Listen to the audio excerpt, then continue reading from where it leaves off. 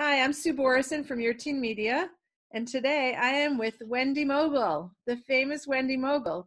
Wendy is a clinical psychologist and a New York Times bestselling author, including her most recent book, Voice Lessons for Parents, my favorite, Blessings of a Skin Knee, and also Blessings of a B minus. And we're just grateful to have you here today with us, Wendy. Thank you, Susan. Glad to be here. So the topic that we're going to talk about today is these seniors in high school and these seniors in college and the loss they're experiencing and the best way for us as parents to support them. So I'm going to start with what I said to one of my kids, which was after several times of saying that's so sad, I said, well, at least we're healthy. And that didn't go over well at all. So can you give us some suggestions of what we can say to our kids that might be helpful? I'm going to talk about seniors in high school. Great. Because for them, from the time they could first talk and listen, they have been hearing conversations about college and that particular rite of passage. And it's been so built up and inflated and filled with steroids of joy, and it's going to be the best time in your whole life. And then suddenly this was taken away from them. And two things are happening in people's homes, which is the kids are really hating their incredibly annoying parents. And at the same time, they're feeling, oh, I'm so glad to be with my mommy and my daddy, or with my mommy, whatever the situation is. And I was kind of afraid to leave home and go away, even though I was so excited about the freedom. But the fear of going away was kind of unconscious. And now it's a little bit more conscious. And I hate them even more for putting me in this dilemma, which is what they do. They look at the world around them and you become, it's kind of blame pong. You become the target. If you take it personally, or if you try to fix this, you are going to get increasingly frustrated and beat yourself up about not being able to solve for them. Wow, I had never thought about all that whole packaging of what it's like to be a senior in high school right now. Also because I have the lens of perspective. And so I don't remember high school being the highlight of my life, or for sure that transition being so glorious. So how do I wrap my head around the emotions of my kid at this moment when I have real life experience?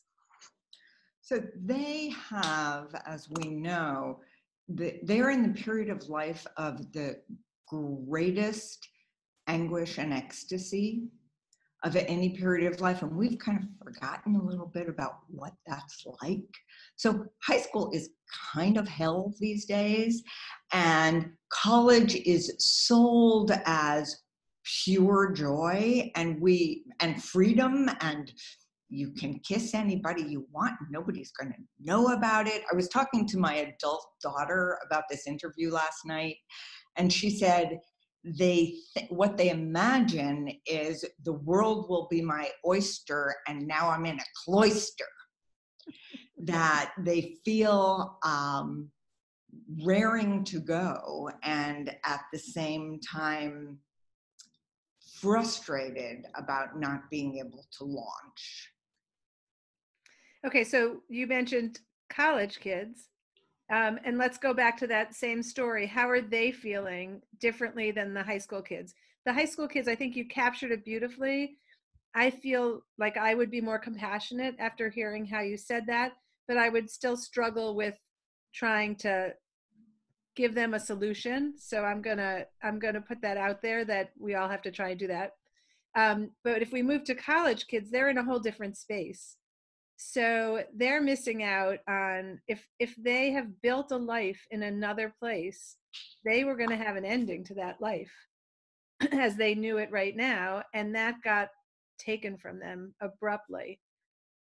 And similar to the high school kids, they were also filled with ambivalence, with both nostalgia and trepidation, because they're leaving their college buddies and they're moving out into an unfamiliar world that is much less predictable than it was for any of us, even the youngest parents of college students. So again, filled with happy anticipation and plenty of anxiety, and then that gets taken away as well. And they get sent back to the penitentiary that also has in it all their old stuffed animals that their parents never threw away.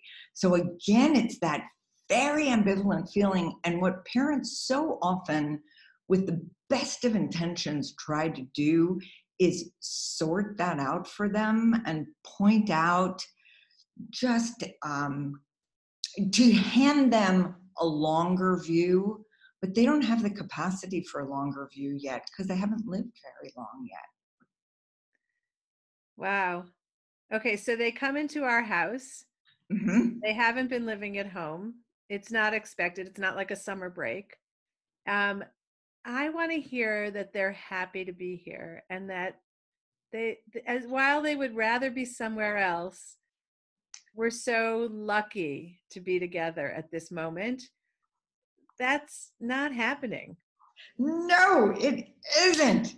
So happy to be here with you, you psychotic bitch, and that other person who's in the house with us, who's sort of tuned out and weird himself. And it isn't about you. It's about, so the people that they love and trust the most, adolescents and young adults treat the worst, and that's their parents. It still doesn't hurt to offer the kind of guidance that you're offering. For example, at least we're all healthy, or at least we're here together and we have a house to live in and we have food and no one is ill.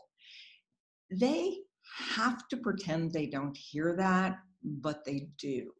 The last thing that we can expect from them is for them to say, "Oh, mother, thank you so much for your sage wisdom. This is a whole new way to frame this problem, and I hadn't considered it. And if I didn't have the privilege of a person like you offering me guidance, I don't know what I would do."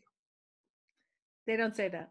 No, they But will how about, never say that. but even like an abbreviated version, like, we come into this with our own egos and our own goals, where our lives are disrupted immensely.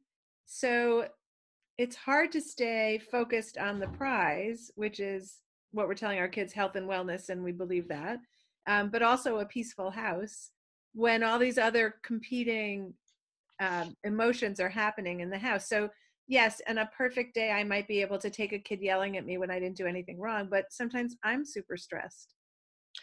Mostly you're super stressed. This is really, really hard, and it's completely unfamiliar territory. And this is also a rite of passage into a completely different style of living than any of us have ever experienced. For if a child is yelling at you, you can't communicate. It's just the way bickering, and I see that in the families that I'm working with now from home and from their homes, a lot of it's going on between the parents because they kind of want to spare the child from their frustration. And we really want to run our homes like a cross between a business and military boot camp right now. Everybody has jobs to do. There are rules of engagement. There's a certain kind of etiquette that will make things go smoothly.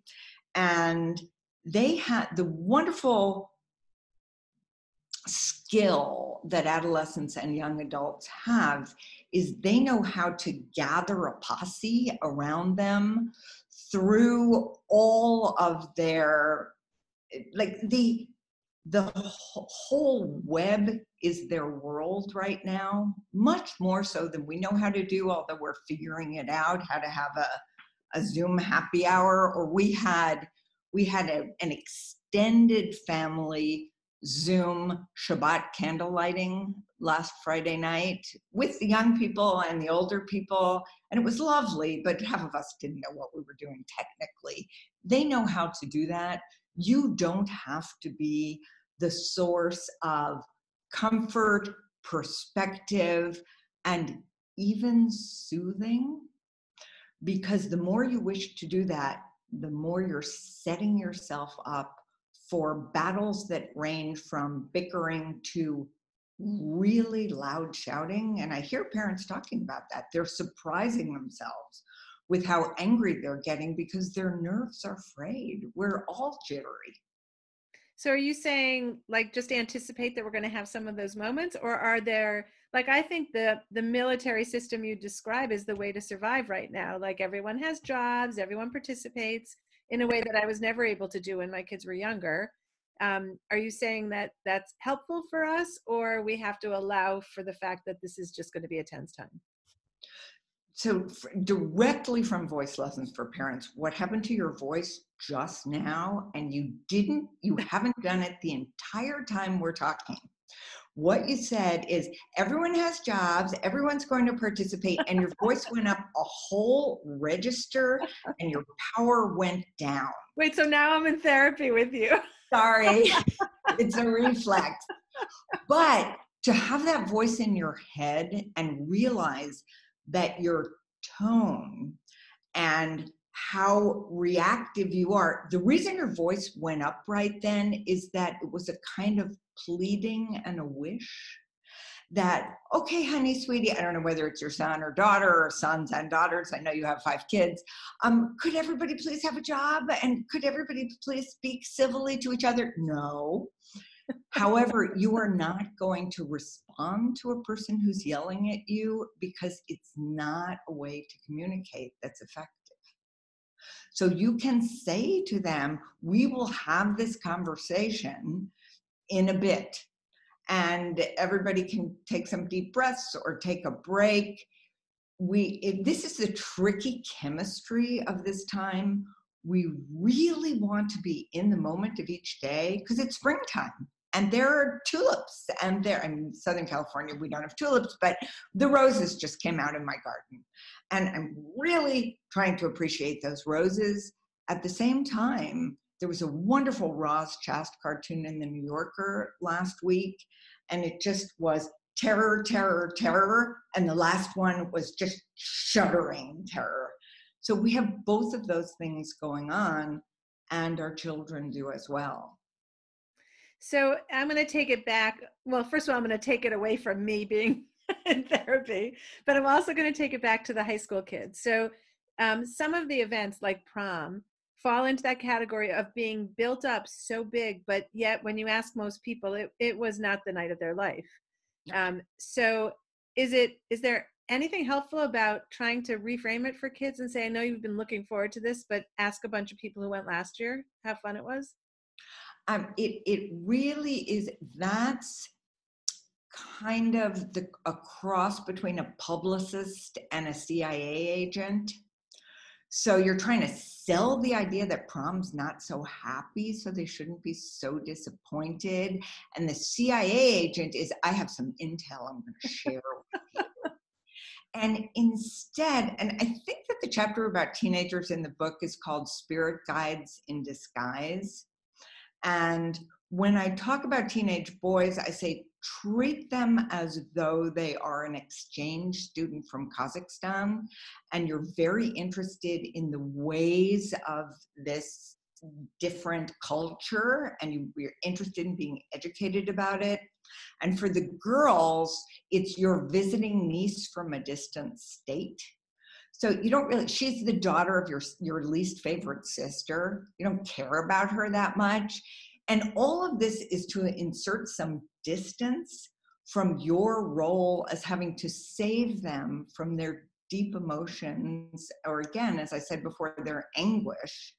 And what we want to learn from them is or this is the spirit guides part, what are you and your friends thinking about for Zoom prom? Or they have far better platforms than we even know about. And you're captivated, you're enchanted, you're curious, and you're naive.